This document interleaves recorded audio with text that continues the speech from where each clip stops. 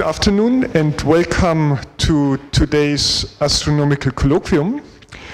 It is with great pleasure that I welcome Jim Stone from the Institute for Advanced Study in Princeton to give a talk about how to model accretion onto black holes, which is, I think, highly timely in the light of the image all of us have been seeing in abundance in the past weeks and so on. So before we go into the talk, let me say a few words about Jim Stone. Many of you, at least certainly those who work in computational astrophysics, know him because he's the author of co-author of two of the very prominent workhorses we all use in computational astrophysics. One is SUS, and SUS is a bit outdated, I would say, for many applications. I shouldn't say that. And the really new thing that he has been working on and developing for the past decade or maybe 15 years or so is Athena, and the latest version is Athena++, which can do many, many things that we are all dreaming of with our standard codes. And I'm sure we will get a glimpse of what this code can be doing when applied to this application. So, despite his prominence in this field, let me say a few words about his, how he came to be there. He started in Kingston, Ontario. He got his bachelor and master from Queen's University there. Then he moved just south to the University of Illinois, where he was working at the National Supercomputing Center with Mike Norman. So he finished his PhD there in 1990, and then he moved to the University of Maryland, where he became a professor of astronomy in 2001. He then spent an interim's time as professor of mathematical physics at the University of Cambridge. That was in 2002 and 2003. And then he came back to the US, where he went to the Princeton Institute for Computer Science and Engineering first, and then to Princeton University to the Department of Astrophysical Sciences, and he was chair and Lyman Spitzer Junior Professor for Theoretical Astrophysics from 2016 to 19. And since June or July 1st, 2019, he moved a bit further out to the Institute of Advanced Studies in Princeton, and he's now professor at this institution. So I will now close, and let's welcome again Jim and look forward to learn about how black holes accrete.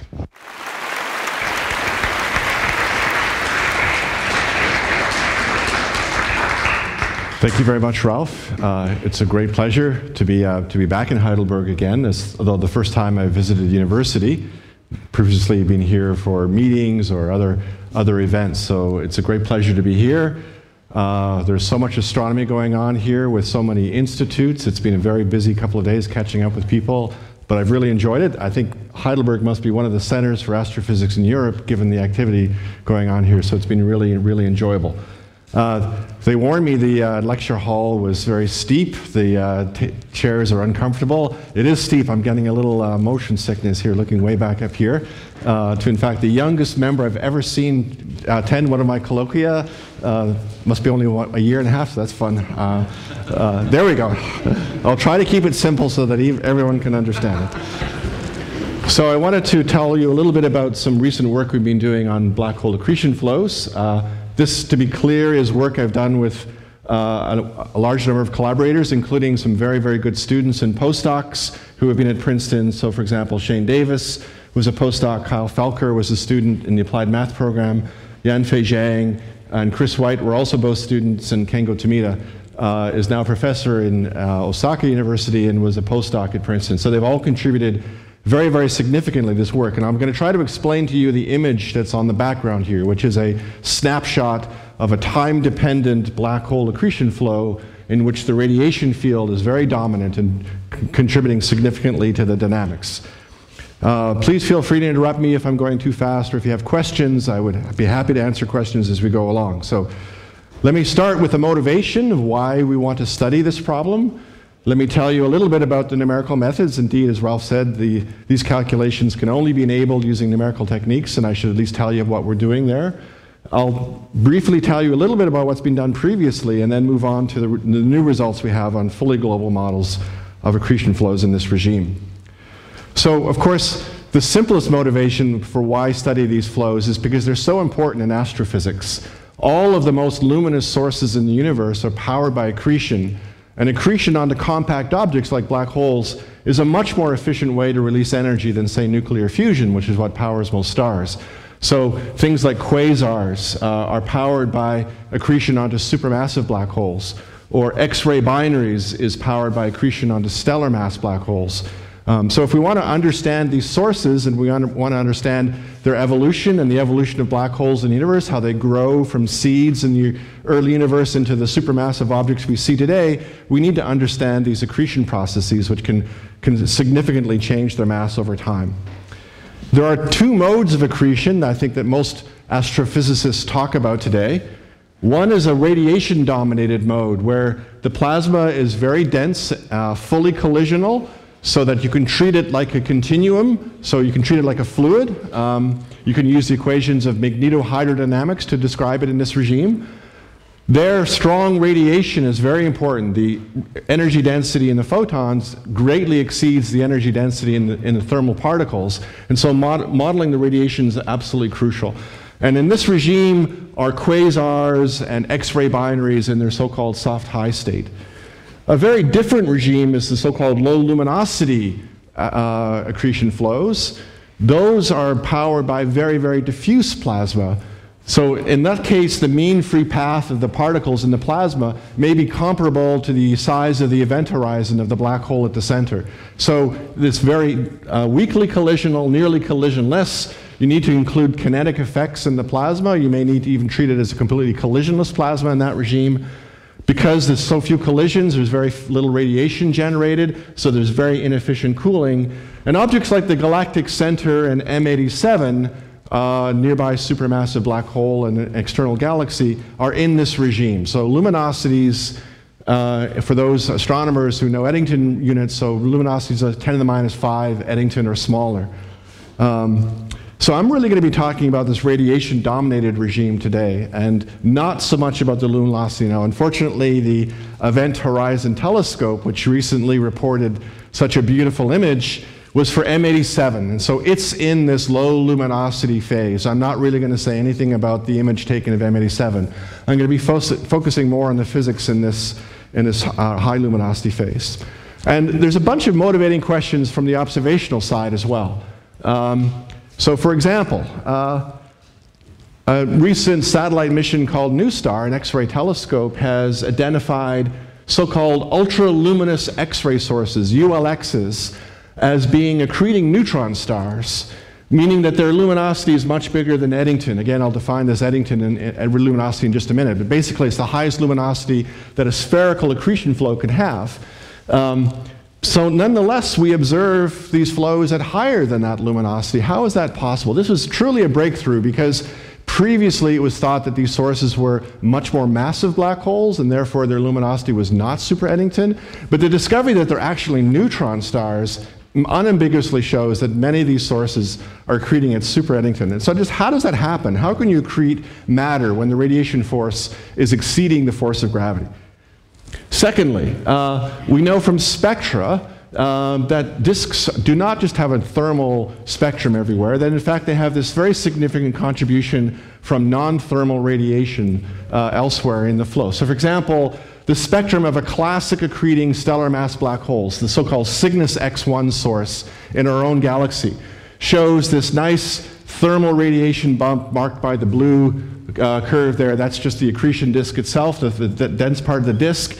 But in addition, there's a component at high energies, which is sort of a power law tail at high energies, due to very, very hot plasma thought to be in a corona. Again, in sort of analogy to the sun, which has this very hot plasma, million-degree plasma above its surface, somehow the accretion disk is forming extremely hot plasma above the midplane and generating this mixed spectrum of accretion disk plus corona, and also reflection of the coronal photons off the disk itself is very important. So how does that work? How do accretion disks form corona? This is already a complicated question for the sun. Is this the same mechanism that works in accretion disks as heats the solar corona? We'd like to understand that. And then finally, these spectral modeling is extremely important, because if we want to measure the actual properties of black holes, we can never really observe them directly. All we see is the plasma that they're accreting. We see the plasma as it's falling into the black hole. And therefore, we need to understand what produces the photons there very accurately, so we can take a theoretical model of the infalling spectrum of the spectrum of the infalling plasma and extract things like the properties of the black hole, its mass, its spin, and other things. And this requires a very, very accurate sort of prediction for what the spectrum for an accreting black hole should look like. Right now, our predictions, I would say, are not so necessarily accurate. They're based on so-called alpha disk models with a very simple model for the continuum. We'd like to try to improve that. Can we do better and be able to predict these spectra from first principles in order to be able to use the spectra of a accreting black hole to measure directly things like spin, mass, and other properties? So those are some of the motivating questions that we're trying to address. So suppose we want to study this problem. We want to study theoretically accretion onto black holes. What do we need? The first thing we have to remember is that accretion itself is being driven by magnetohydrodynamic processes, in particular the so-called magnetorotational instability, the MRI. So a magnetized plasma that's in orbit around a central object and has a background shear profile, like Keplerian, a rotationally supported Keplerian flow, is known to be linearly unstable to small amplitude perturbations in MHD. And those small amplitude perturbations grow into turbulence. And this is known for now 20 years through nonlinear MHD simulations of the growth and saturation of the MRI. So this movie shows an example of taking a small little patch of a much larger accretion disk, simulating the MHD or solving the MHD equations in that small little patch, and watching the MHD modes emerge. So let me just sort of play it again one more time here. What you're watching are the angular velocity fluctuations in the background flow. So initially there's zero, everything is Keplerian, and then you see the linear modes of the MRI pop out from small amplitude perturbations, and then it transitions into turbulence. And this turbulence has a large Maxwell stress associated with it, and that stress transports angular momentum outwards. And so the MRI is now recognized to be the mechanism that transports angular momentum outwards and allows matter to accrete inwards in fully ionized plasmas, like the accretion flows around black holes. So there's been a huge amount of work, and you could give a whole conference on what we understand about the MRI today. But the point here is that if you're going to study black hole accretion flows, you need to include MHD, or you're not going to capture the most basic dynamics, which is what drives accretion in the first place. So the very first thing you need to at least include is a magnetohydrodynamical model, at least in the high accretion rates where it's really an MHD model and you don't have to do collisionless plasma physics. So that's the first thing you need to include. Of course, the other thing is radiation, and the reason why is because of this so-called Eddington limit, or at least that's one way to understand why. So what is the Eddington limit? So that's the limit when for a perfectly spherically symmetric radial accretion flow, it's the limit where the radiation force on electrons, due to photons scattering off electrons, when that outward push of the radiation field is equal to the inward pull of gravity. So for pure Thomson scattering off of free electrons, then it's straightforward to calculate the radiation force, luminosity times cross-section. And of course, the gravitational force, you can just use the Newtonian limit and the far-field limit from the black hole. And you set those two things equal to each other, and you calculate a limit on the luminosity, so-called Eddington luminosity. Any higher luminosity than that, then the radiation force will exceed gravity, and you should be blowing a wind. You should be producing an outflow and not an inflow. Now, of course, this is only for spherically symmetric flow, and so the answer is going to be in multi dimensions. You might be able to break this, but for spherically symmetric flow, the basic sort of scaling here is there's a special luminosity, the Eddington luminosity. And when the flows are at or near the Eddington luminosity, you clearly need to include the radiation forces, or you're not going to get the dynamics correct, because the radiation forces are completely dominant, or can be dominant. And so we're in that regime in studying these sources. Ultra-luminous X-ray sources are well above this limit, so we know we need to include these radiation forces. Okay, so now we think we know the mathematical model that we need to solve. It's the equations of hydrodynamics, compressible fluid dynamics. So those are the black terms and equations. Continuity equation expressing conservation of mass, additional momentum and energy equations expressing conservation of momentum and energy. And then in addition, you need to add in the induction equation to evolve the magnetic field, Poynting flux and the energy equation, and Lorentz forces in the momentum equation to account for MHD processes. So the black and blue together gives you MHD, ideal MHD, and the limit the plasma is fully ionized. And then finally, you need to solve the rate of transfer equation for the specific intensity at each frequency and each angle in the flow everywhere, including the absorption and emission processes, absorption, emission, and scattering processes. And then, given this radiation field, you can then calculate the net heating and cooling rate in the energy equation due to the interaction of photons and matter, and also the net force on the matter, this vector G in the momentum equation. Again, that's the net exchange or momentum between the photons and the matter, which comes directly from taking angular quadratures of the radiation field and the flux in order to calculate those forces directly. So this is the basic mathematical description of a fully ionized plasma, including the effect of radiation fields, and that's what we need to solve. Simple, straightforward. At least the equations, they look simple. Of course, they're a complicated coupled system of hyperbolic PDEs. They're very expensive to solve in multi-dimensions, but fortunately, over the last 20 years, we've developed numerical algorithms now that have become reliable enough to be able to solve these equations directly. What's new is the radiation field. This adds a tremendous amount of complexity. It's a high-dimensional object, and so solving this equation is a bit challenging. I'll say a bit more about that. But I would just make the point that, in fact, if you think this is difficult, I think it's actually very simple, in the sense that we think this is a complete description of the physics. We think this is a complete mathematical model to understand black hole accretion flows. There's no missing subgrid physics. There's no missing processes that are not represented in this mathematical model. So for example, in cosmology, you might need to include star formation feedback or AGN feedback at very small scales to study galaxy formation evolution. We don't quite know how to do that, so we have subgrid models.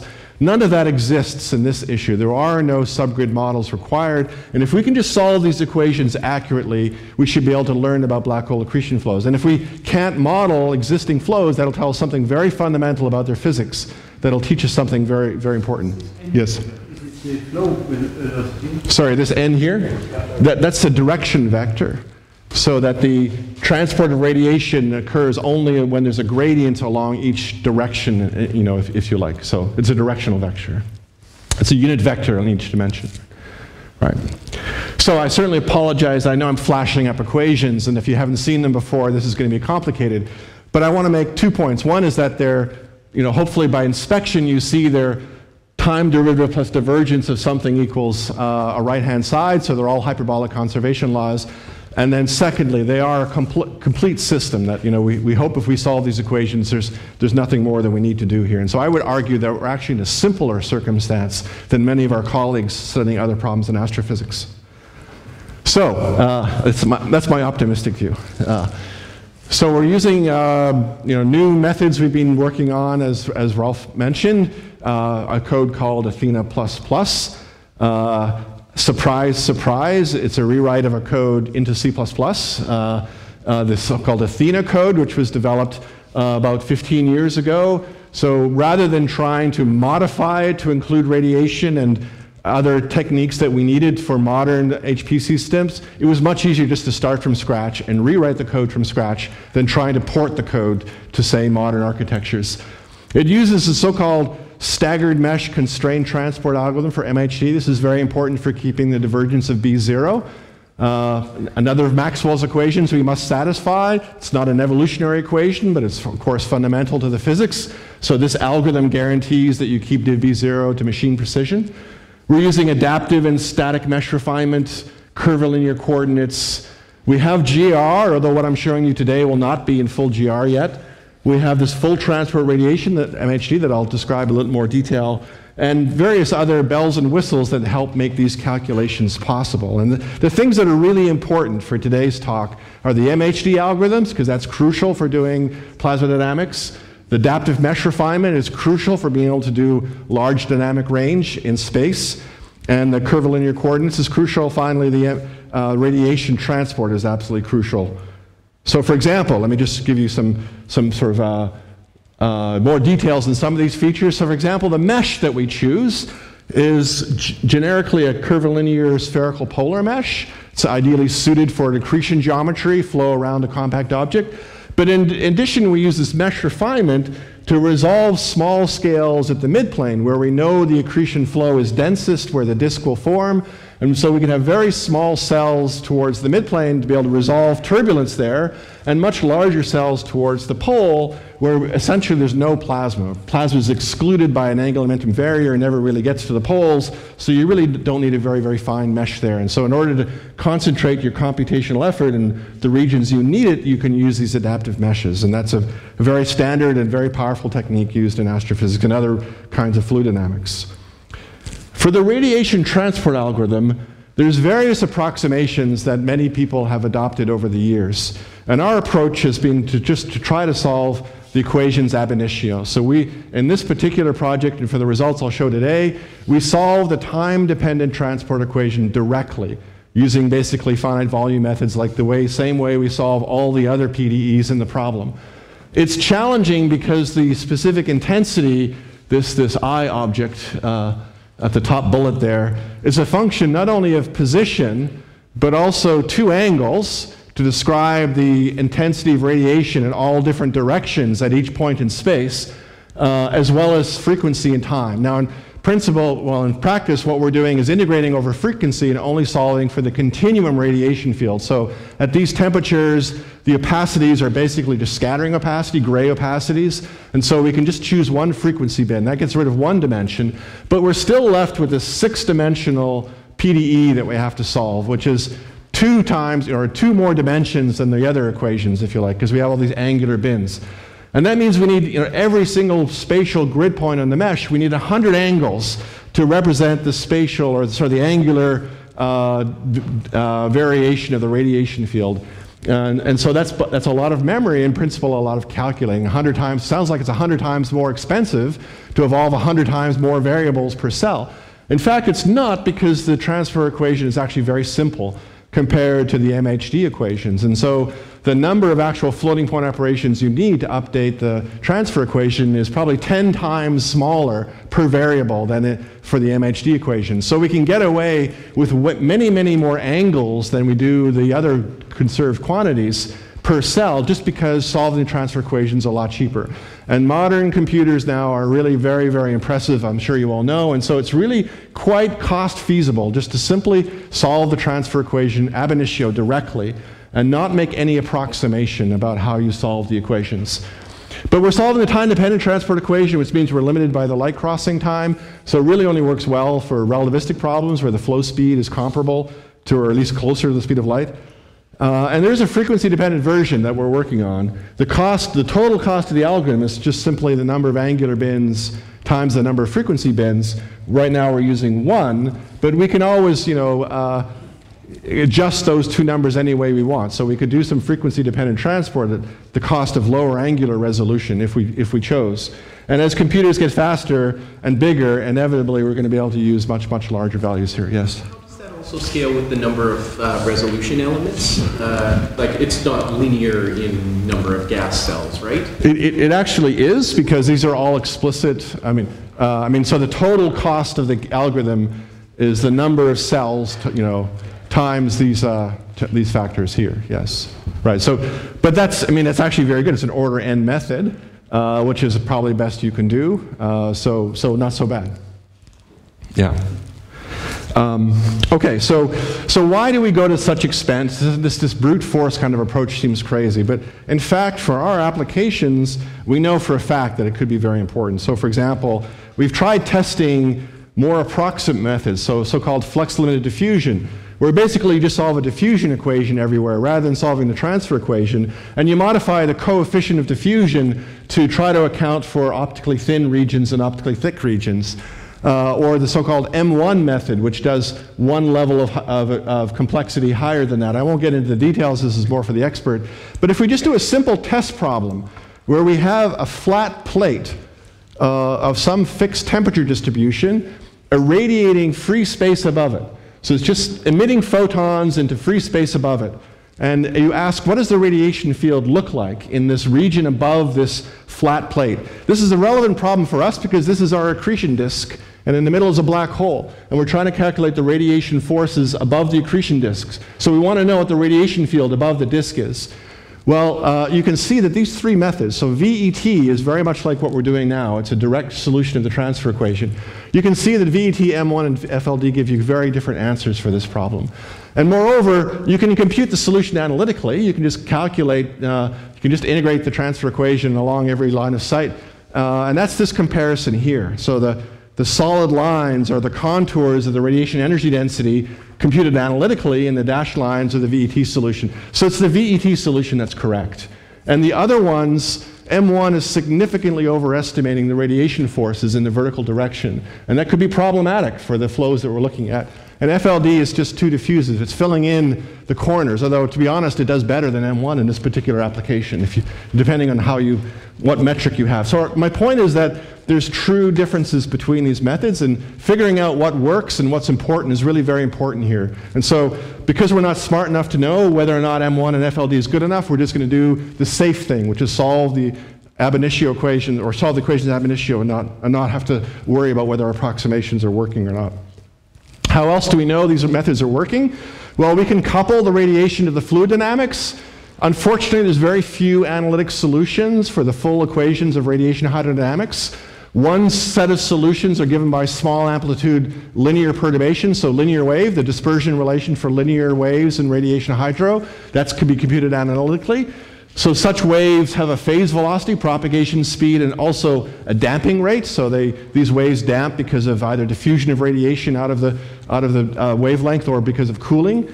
And so you can solve that analytically. Those are the lines, the lines in each of these plots. So this is the optical depth per wavelength, varying over 4 orders of magnitude. And this is the resulting real and imaginary parts of the frequencies, so the damping rate and the dispersion phase velocity. And the different colors correspond to the ratio of radiation to gas pressure. So from very, very weak radiation to very, very strong radiation, where radiation completely dominates. That's the red curve. And then the stars are the numerically measured values. So we set up an exact eigenvalue for this wave on a periodic domain. We propagate it around the box 10 times. We then measure its phase velocity and damping rate, and then we have one point on this curve, and we do that for many different optical depths per wavelength and many different ratios of radiation to gas pressure. And you can see that we reproduce the dispersion relations extremely well. So our methods are indeed working in the linear regime, and we can even measure quantitatively what the errors are and show that our methods are convergent at least at first order, and since it's an operator split method, that makes perfect sense. So we not only know we have accurate, but we can even measure the convergence rates. Those are linear solutions. What about nonlinear solutions? That gets to be very difficult now, and the only solutions I'm really aware of are for radiation-dominated shocks. This is the case where you have a plasma moving in from the upstream direction supersonically. Now, you're probably used to a normal hydrodynamic shock where it goes through a discontinuous jump and then has a constant post-shock state. So the shock solution is just a true discontinuity, and you have an upstream and a downstream set of quantities that are related through the so-called Rankine-Huguenot jump conditions. But when you have radiation, then you greatly increase the complexity of shocks because photons can propagate upstream of the discontinuity, they can preheat the gas. That changes the temperature and density upstream before it ever hits the shock wave. Similarly, then it has to cool down in the post-shock region, because if you're emitting photons that propagate upstream, they must be taking energy away from the post-shock flow. And so in a radiation-dominated shock, you get a much more complicated structure. So for example, this is a plot of the temperature, the radiation temperature, theta, and the gas temperature T, for a particular Mach number for a radiation-dominated shock, showing you how you have this upstream precursor, this big spike, so-called Zeldovich spike, and then this cooling zone right behind the shock front, where then it settles into the post-shock flow. So how do you calculate this structure? Again, you can't do it analytically, but you can solve ordinary differential equations to compute this structure. That's a much easier problem than solving partial differential equations, so we trust the solutions that come from the ODE solvers. We then compare those directly that come from our code. We then set this problem, we inject plasma supersonically, we study the shock front, we evolve it for many, many, many shock cresting times till it settles into a steady state, and then the crosses are the solution from our code versus the dashed red line, which is the semi-analytic solution from solving the ordinary differential equations. And once again, we have excellent correspondence between the code solution and the analytic solution, including the Zeldovich spike, very, very, very, very thin layer of cooling right behind the shock wave. So we think that we're getting these solutions correct between these linear and nonlinear tests, but we're always looking for more test problems to be able to confirm that we're working. For strong shocks, this is only for strong shocks. That's correct. That's correct. So you need to have radiation fields in the post-shock flow. So temperatures where sigma t to the fourth is significant compared to just nkt. So it only for strong shocks. Exactly. Yep. So finally, in order to enable these calculations, you got to run them on big computers because it's going to be expensive. And so being able to have not only good single core performance, but also very good scaling over many cores is important. And that was another reason for the rewrite into Athena++ into C++, is to try to optimize the code on modern architecture. So here's our weak scaling plots. It's the performance per individual CPU, and measured in cells updated per second, which is a standard measure of performance for grid codes, versus the number of CPUs that we're using. And you can see that different lines correspond to whether it's hydrodynamics or MHD or the old version of Athena, which is the yellow lines, and the new version, the blue lines. So the first thing you notice is this big drop from 1 to about 40 cores. That's because these are Intel processors with up to 40 cores per CPU, and they all share the same memory bus, and so when you're maxing out the CPU performance, you're getting memory bandwidth limited. That was half the problem. The other half the problem is a feature that Intel doesn't tell you about, which is that if you actually run vectorizations on these chips, if you actually use the AVX instructions, then you can't have all 40 cores running AVX instructions. The CPU is unable to handle thermal load, and so it automatically dials down the clock speed in order to give you better performance, so-called smart throttling. Anytime a vendor tells you anything is smart, you should be very worried about it. And so it automatically loses 25% of its performance just because if you're using good vectorization, the CPU can't actually handle that. So that's just built into the hardware. There's nothing we can do about that. But once you're on the full chip, then after that, our weak scaling is very, very good, nearly perfect. It's about 95% efficient on up to about 40,000 cores on this particular machine. We also run on this so-called Knight's Landing architecture, where we do similarly well. Up to 500,000 processes, we're getting about 85% efficiency. So these methods scale extremely well on modern, highly parallel systems, and they really enable you to do very, very large calculations. I should also mention that you work very hard to get the performance better. It's about a factor of 2 better between Athena and Athena++, and it's running at about 2 million zone cycles per second per core. For every calculation. So that's really quite enabling. So on 10,000 cores, you're doing many trillions of zone updates per second, which means you can do very, very large meshes. So let me turn to some of the results that we've gotten. And so let me give you a quick summary of what some of the other results have been found in the past. So we're not the first people to look at radiation-dominated flows in this regime. I think the first paper we're aware of was by Turner et al., who used flux-limited diffusion, and one of those algorithms for radiation hydro that I mentioned, in local shearing boxes, like the movie I showed you earlier of the MRI. These were 3D stratified boxes looking at turbulent dissipation balanced by radiative cooling to look at the steady state structure of these accretion flows in the local shearing frame. These flows were predicted to be thermally unstable, that a radiation-dominated accretion disk back in the 1970s was predicted to be thermally unstable. They found them to be thermally stable in these calculations. Turns out we repeated this work with our full transport method, and in fact found that they actually are thermally unstable. They do show thermal runaway, and the difference is because of using FLD. This made a difference to this problem, as well as differences in the exact parameters of the calculations they were doing. So we now know that radiation-dominated thin disks are thermally unstable and do show thermal runaways, although the exact details of the instability are very different than what Shakur and Sinyaev predicted back in the 70s. The most recent global simulations for black hole accretion flows, including radiation, include work done by John McKinney and Oleg Sadowski about 5 years ago using the so-called M1 closure. And here's an image from one of their calculations showing you the poloidal flow and the equatorial slice. And I'm sure there's no way you can possibly read these axes, probably even in the front row. But important is the mass accretion rate, or this is the output energy divided by the Eddington luminosity. So it's in some sense an efficiency.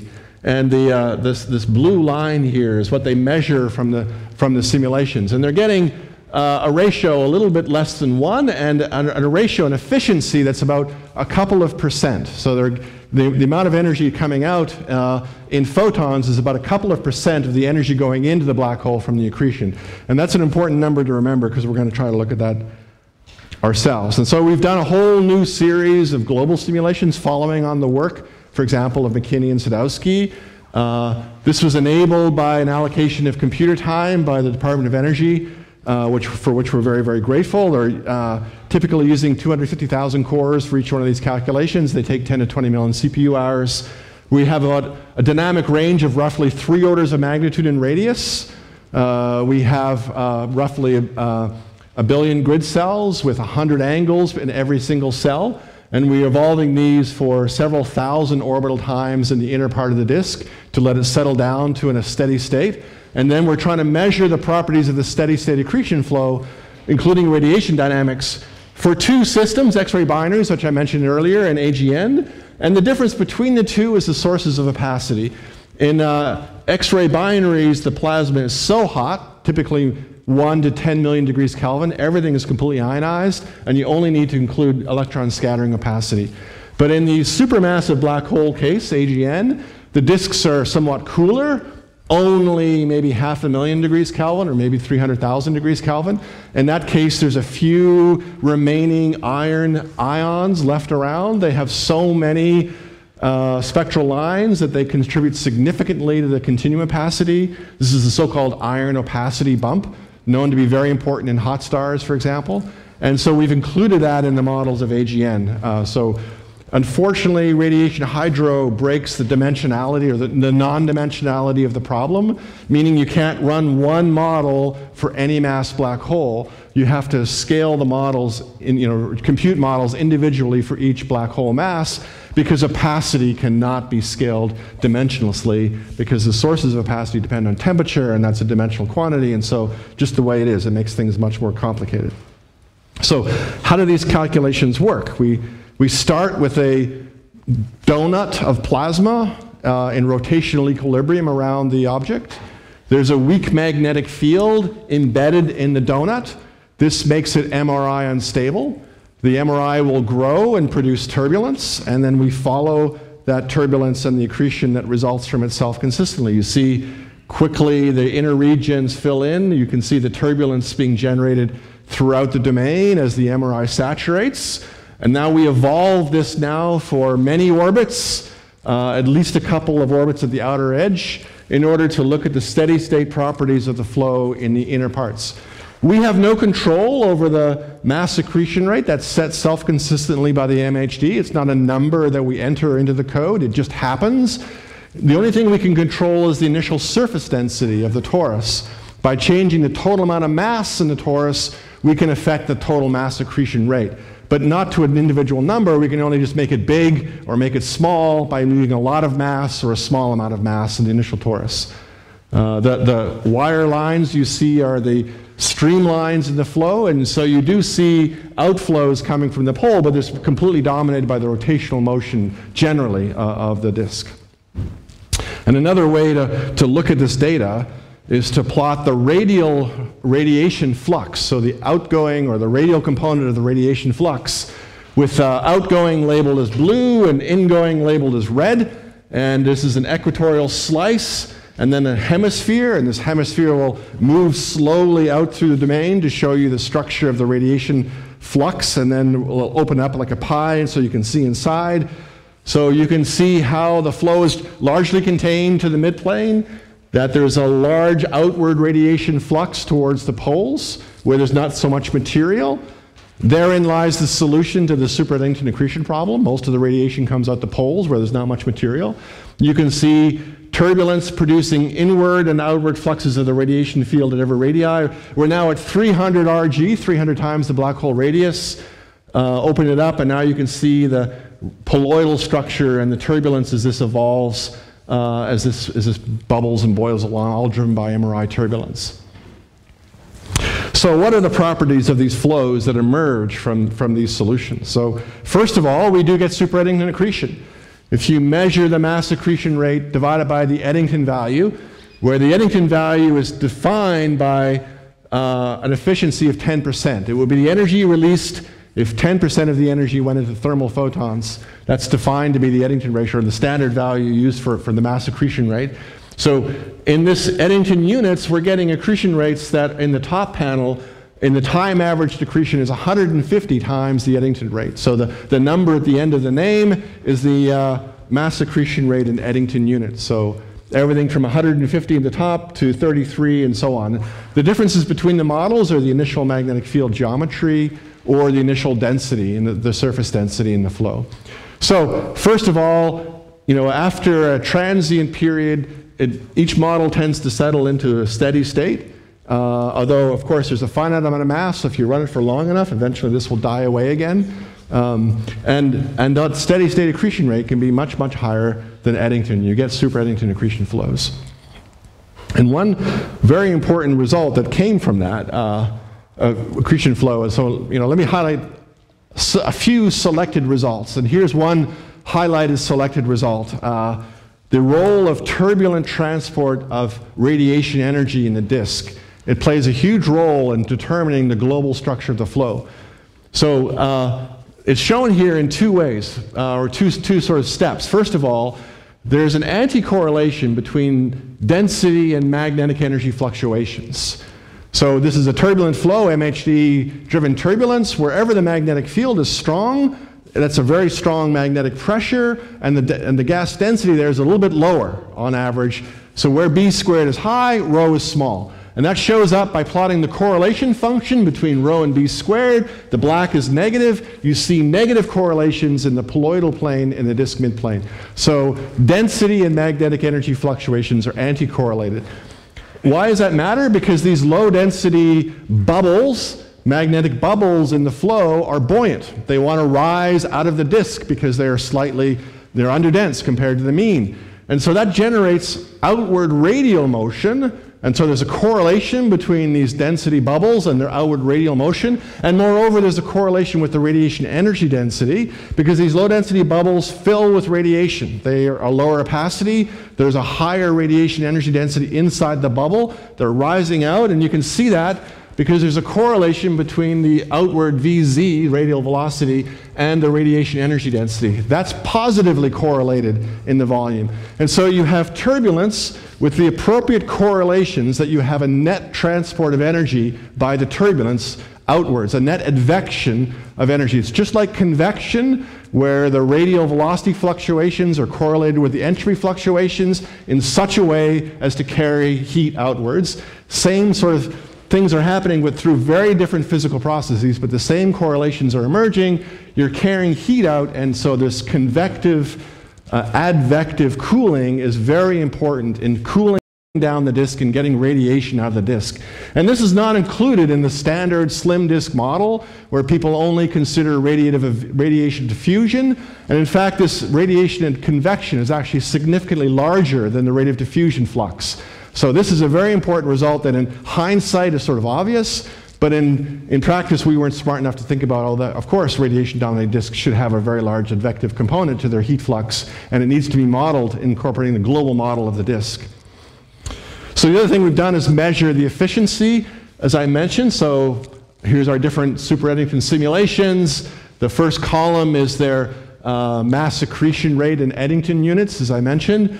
The second column is the radiative output in Eddington units. And you take the ratio between the two and it gives you an efficiency. And you can see it varies between about 1% and 7.4%. So the efficiency is very low the higher the Eddington ratio. So in such a way as to keep the ratio between radiation luminosity and Eddington about constant. No matter what m dot is, you sort of get about the same luminosity out, just because the efficiency seems to go down when you go to these very, very high mass accretion rates. And these efficiencies are actually different than what the M1 solutions we're getting from Sadowski and all. And so that's a bit puzzling, and there needs to be some more work in understanding where those differences lie. Is it differences in our initial conditions, differences in our resolutions, or what? What's the difference? Because these numbers are very important for astrophysics, right? This is what's predicting the luminosity of the sources, and so we need to understand what these rate of efficiencies are very well. So we only have, 3 models here, and so we need to do a much larger parameter survey, really, to understand the range of possibilities, but we're at least off to a start in understanding that these efficiencies tend to be very, very low and go down as m dot goes up. So that's sort of the general trend that's emerged immediately from these calculations. So what about sub-Eddington accretion? I focused on the super-Eddington case, but you still get radiation-dominated flows even when the luminosity is, say, only 10% Eddington. And so what about the physics in that regime? So we've also done a bunch of models where we have lowered the initial surface density of the torus and given us mass accretion rates that are only 0.2 of Eddington in this case and 0.07 of Eddington in the case above.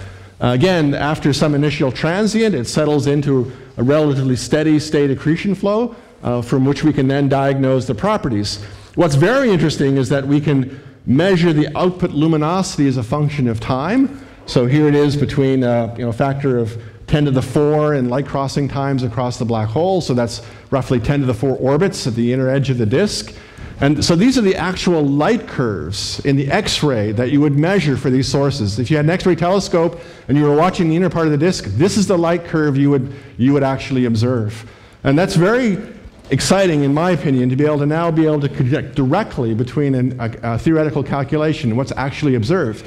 Many people have used the mass accretion rate as a proxy for the light curve. They've just assumed the instantaneous mass accretion rate gave you the instantaneous luminosity. And you can look at the two and you see that they're totally different. That approximation does not work. You really need to compute the Eddington, or compute the radiation dynamics to get the light curve because it does not follow directly from m dot. So, and it's another advantage of including radiation in these models and other models is we'll be able to make direct connection to the data. So these sub-Eddington flows now are much thinner than the super-Eddington. So here's a panel of 4 different models, time averaged and azimuthally averaged structure of the flow. The colors are the density for the 150 Eddington, 33 Eddington, 0.2 and 0.07 Eddington. As you see, as the mass accretion rate gets lower and lower and lower, the disk gets thinner and thinner and thinner. With adaptive mesh refinement, we still have many grid cells per vertical scale height here, still resolving the MRI in the disk midplane here, but it's geometrically much, much, much thinner than these super-Eddington flows. And the corresponding mass outflow rates and winds driven by the radiation field are also much, much lower. And remarkably, these disks are very thin, they're very strongly radiation pressure dominated, and yet we see no sign of thermal runaway. Remember I said that local shearing box calculations using full transport methods had shown thermal runaway exists in radiation dominated disks? They don't appear here. These disks in these global models don't show any sign of thermal runaway, even though we're using the same techniques that we used before to model them, so we should be able to capture it.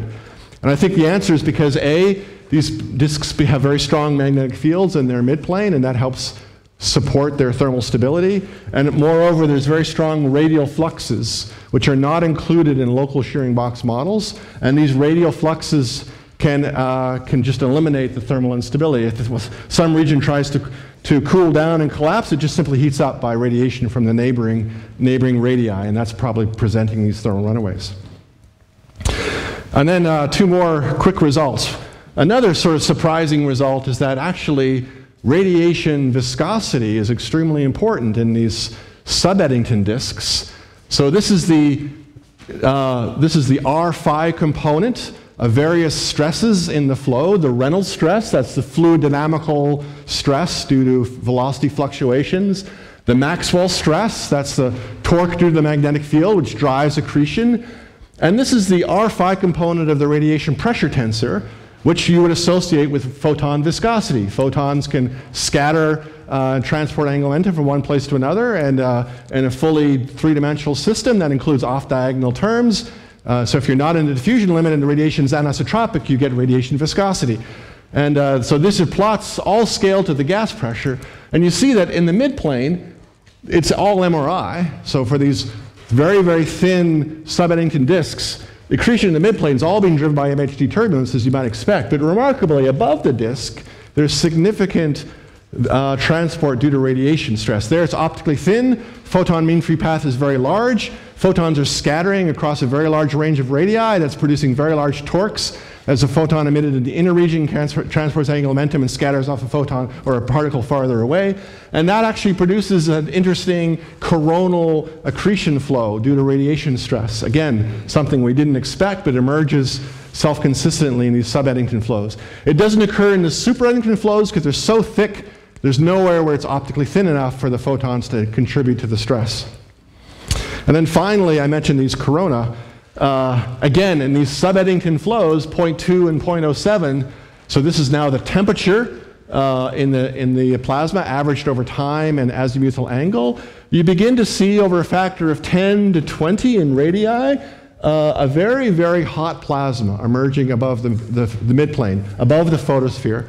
So you're generating temperatures that are orders of magnitude higher in the corona, in the low density upper regions of the disk, than you are in the midplane. And why is that? It's simply because there's still turbulence and dissipation in the upper layers, but because it's optically thin, it can't radiate, it can't cool down. So whatever energy you're pumping in to the plasma due to dissipation of MRI turbulence, it just keeps heating the plasma up. It can't radiate it away. And it results in an extremely hot, large radius corona extending for a decade or more in radius. And again, we didn't put this in by hand, it's just emerging self-consistently when you have this very, very thin disk, turbulence above the midplane where the density is extremely low, it's above the photosphere, it can't cool, it gets getting very, very, very hot. And it turns out that actually is presenting or resulting in these non-thermal spectra.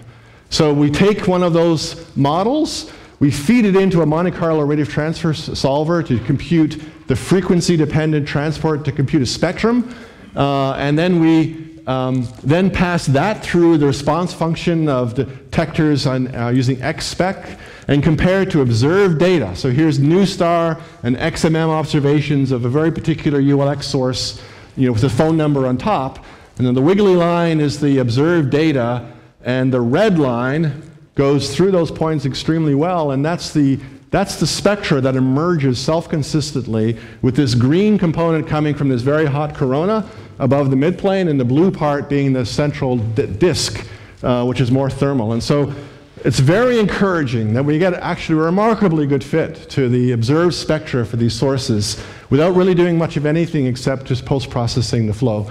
There's really no free parameters in terms of being able to change the spectral shape.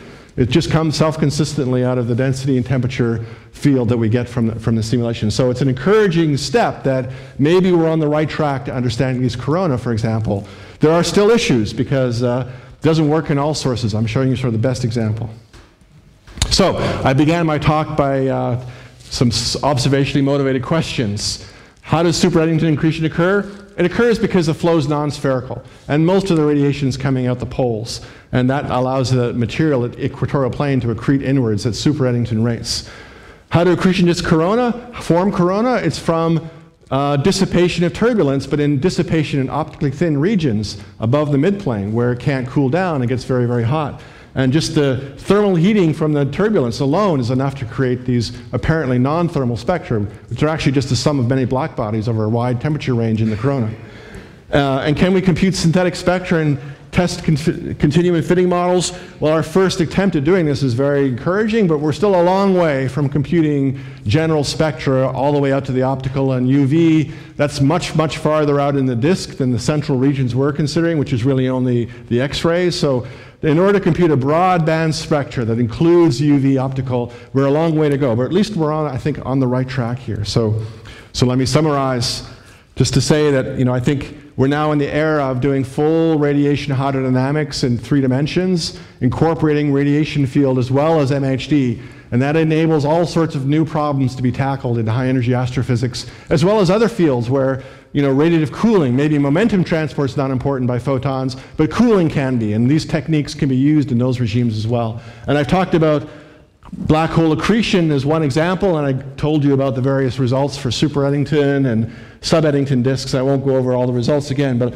that's just to say I think this is a start of an exciting era where now we can actually compare directly theoretical calculations with observed light curves, spectra, and so on, and understand the interaction of radiation matter for many, many astrophysical systems. And this one's sort of interesting because it's so extreme, but there's many more to come, I think. And I think you'll see a lot more work in this regime in the future. And with that, I think I'll close.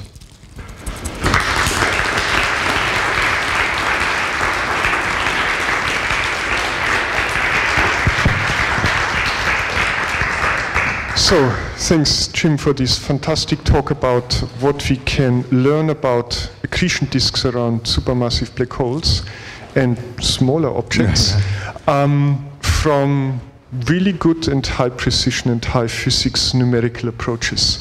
We already had some questions, but there must be more. Yes, I start with Stefan Jordan.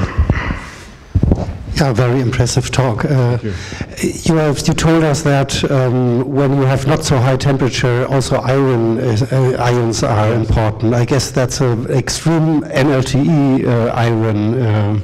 So how do you consider NLTE effects in the calculation of the spectra?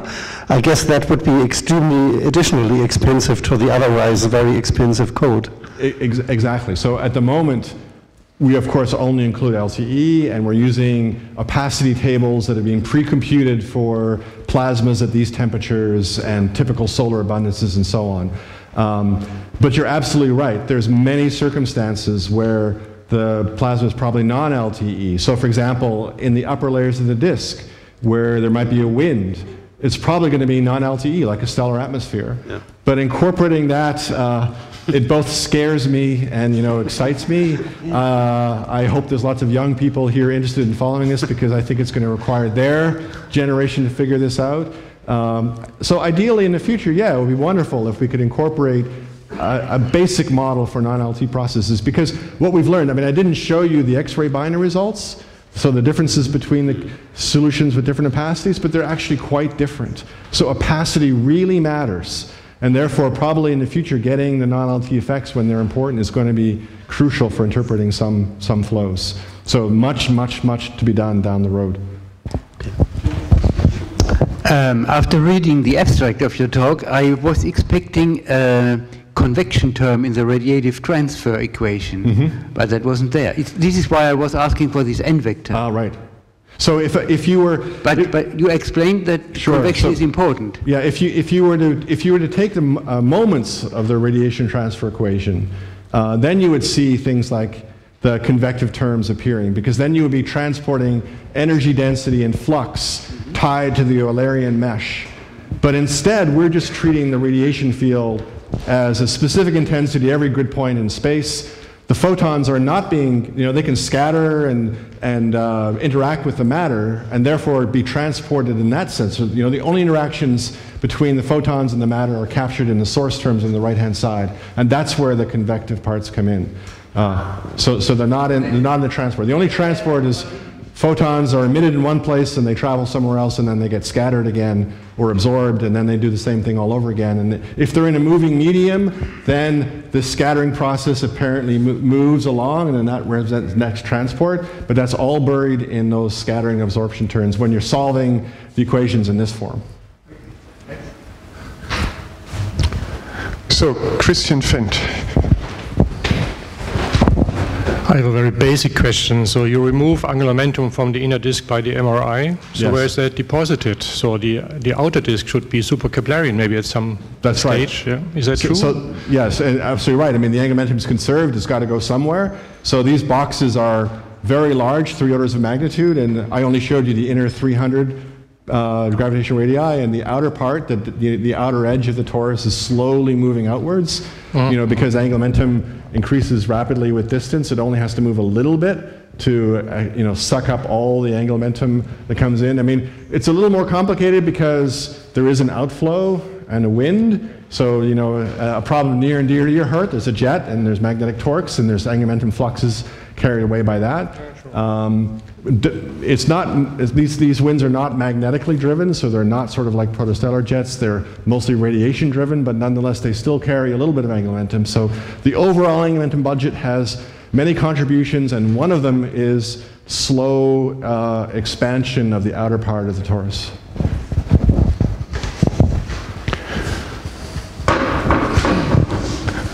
So, who's next?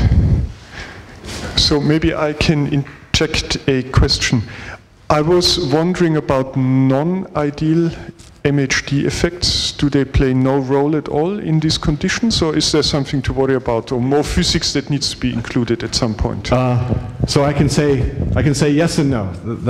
The no answer, non-ideal MHD, is not important, is because these things are sort of the poster child for fully ionized plasmas. Yes. These are 1,000,000 degrees Kelvin. You know, even iron is fully ionized. That's really hard. And so in principle, there are no neutral species left at all, and you shouldn't see any non-ideal MHD effects.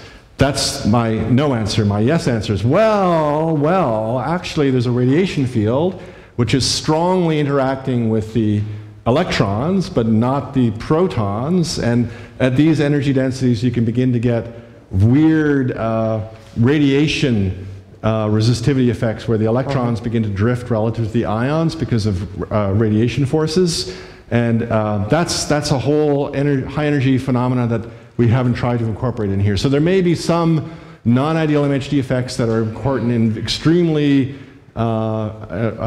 extreme regions of parameter space in these flows, but we haven't tried to explore them at all. It's probably not important at all in the midplane of the disk where the optical depths are so large. The resistive scales would be very, very tiny. Okay. So, second question by Christian.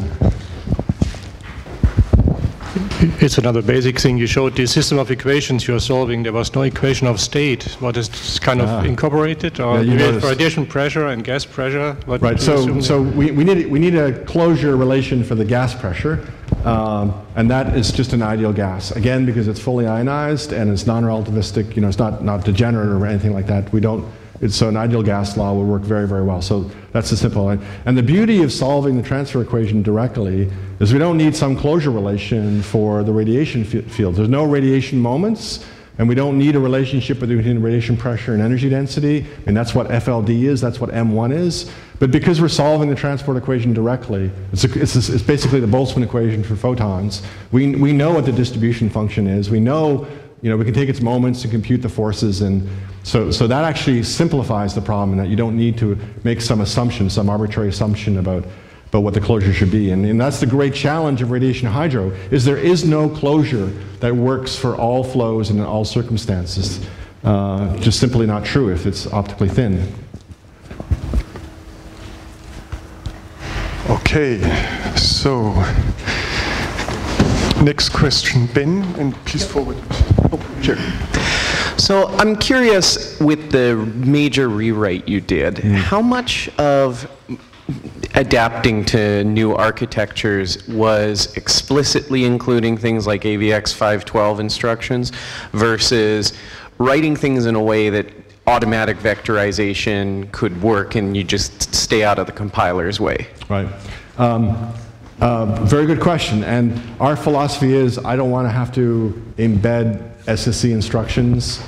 I don't want to embed machine code in my source code because it's just way too hard and I don't have time. So if the compiler can't do it, then it's not going to work. So the key is to enable the compiler to auto-vectorize. And the key for that is to write data structures and loops that the compiler recognizes as being simple enough to vectorize. So that's what we spent our time, was figuring out what data structures would automatically vectorize easily with the Intel compiler suite, and then adopt those for the entire code, rather than trying to embed explicit SSE instructions or AVX instructions, function calls in the code. I mean, there are many people who do that, and I admire them because they're way smarter than me being able to write code like that. So, Max. Thanks. I'm just wondering, you put the full GR in the much more work to be done. Do you have any clue what would happen for like a spinning black hole instead of like a non-spinning one? So, say that again? If you assume that the central black hole is spinning. Right, so that requires, as you say, putting in the GR. And there will be a big difference between, so there's been a huge amount of work in studying black hole accretion flows without radiation, and especially focusing on the production of jets. And there it's been discovered that you certainly need a spinning black hole to produce relativistic jets, and moreover you need net magnetic flux on the horizon so that you get the spinning magnetic field lines, which then drive Poynting flux and a relativistic jet beam. So you need those two things to get relativistic jets produced. Of course, that doesn't appear here because we were not doing the full GR. We now have a full GR version of the radiation transport. It's much more complicated because that little n.grad I term is now following photons along geodesics, which are no longer straight lines, they're curved. But it took us a little while, but we figured it out, and we can do geodesics in curved space-time. So one of the next projects is to repeat this with spinning black holes in the middle to look at the formation of jets and to understand the interaction of the radiation field with these relativistic beams that you're generating. Because, for example, you can get radiation drag. You might think radiation accelerates outflows, but in fact, you're already accelerating the stuff to relativistic speeds through MHD. And that's going faster. In that sense, the photons are actually a background medium that produces drag and slows you down. You're trying to move through this very dense radiation field, and that slows you down because of the Doppler shifting. And so we want to understand how much that affects the production of collimated jets in these. So yeah, we're looking forward to doing the full GR calculations in the next couple of months, actually. So maybe I had a second question. In the, I think one of your last slides where you have shown the, no, one further. There were strikes, radial stripes here, and this one on the right-hand side. Why are there radial stripes for in the red? In the red. So, or black. Remember, as we get towards the poles, our resolution is extremely low. Yes. And moreover, this region is extremely low density because of the angular momentum barrier that prevents material from getting to the poles. So I would be cautious about interpreting the temperature there. Optical depth is extremely small. There's almost no material there, so it basically doesn't contribute to the radiation field in any way. So even when you include it in the spectrum, it doesn't generate anything. It's this stuff over here, which is resolved in the mesh that I would believe, and that stuff is what's producing, now the other thing is, this other feature here, I don't know. I mean, remember, this is some time average, and so maybe it's the particular orbit we chose. If we did another 10 orbits, would it be the same? I'm not sure. I mean, I don't put much stock in the small scale structure here, but rather just the emergence of this corona, which doesn't go away no matter what snapshots we look at. Okay, so it could be a little blob that just... Could be filaments. I mean, one really important thing to realize when you look at this data is if you plot the photosphere, it's not a smooth surface. This is turbulence with large amplitude density fluctuations. It's Swiss cheese with blobs of optically thick plasma that are well above the photosphere and holes that go deep into the photosphere, and in a very time-evolving way. Every snapshot looks slightly different. And so yeah, there could just be blobs that were, for some reason, a little bit higher and lower, and it makes simple simple spectral modeling kind of hard because it's actually very, very complex geometrically. Mm-hmm. Good, thanks. So, I see no more urgent questions. Before we thank Jim for this beautiful talk, let me make 2 announcements. We go for the for the colloquium dinner now after this, and it would be good to get a quick hands up who would be interested in joining us. So 1, 2, 3, 4, 5, 6, 7, 8. So I think the idea is to go to Red at the Altes Hallenbad, but we can discuss it. So I would say just let's meet here and discuss how we do that. We will first start with drinks and then we slowly get into the food part. The second thing is I would like to announce next week's talk. We are going to slightly larger scale, so Alice Deason from Durham University will talk about galactic halo renaissance, and the idea is also to compare high precision cosmological galaxy formation simulations with high precision observations of these type of objects. So please come again, it's going to be a very interesting talk by Alice. So with that, let us thank Jim again for this fantastic talk.